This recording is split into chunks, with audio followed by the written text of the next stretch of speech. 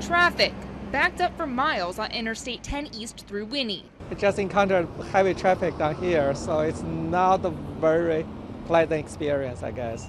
The cause? This 18-wheeler.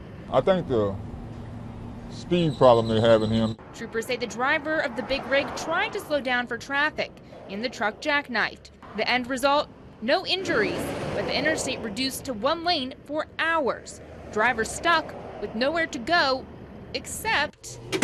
I mean, it's good for business, like people come in and shop around, Abraham Zaver manages the bingo truck stop off Interstate 10 in Winnie.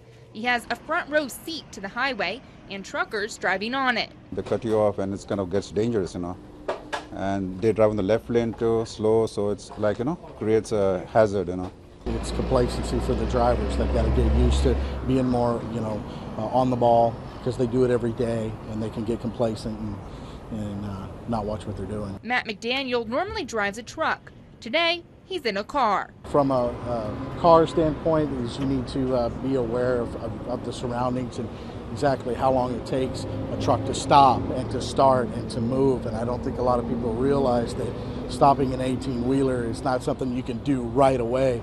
The driver of this tractor trailer couldn't.